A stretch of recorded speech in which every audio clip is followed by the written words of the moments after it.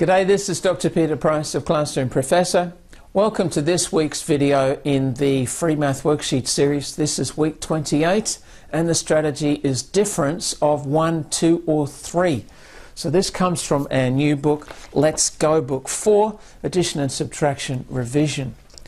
Now this is a fairly challenging strategy for young students.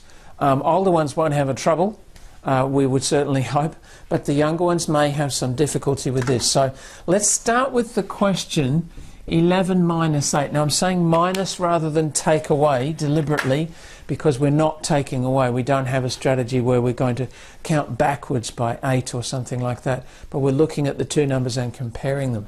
So with a 10 frame, one approach to this would be, say, put out 8 counters and then we're going to see how many more there are in this amount here, this number here. Make this up to 11. How many more have we added? And we're using the second colour. And of course we can see it's 3. Another way to do this, I'll change the question so that I can show it with the two 10 frames. Let's say 7 minus 4. We're comparing the 7 and the 4. So we'll have 7 on this 10 frame and 4 on this one. And you might prefer to put them next to each other. This might be clearer that way.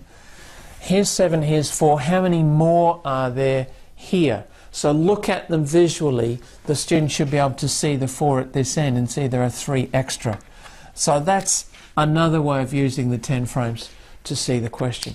Using the number line, it's simpler because while we're counting back, we're not counting back this number, we're counting back until we get to that number.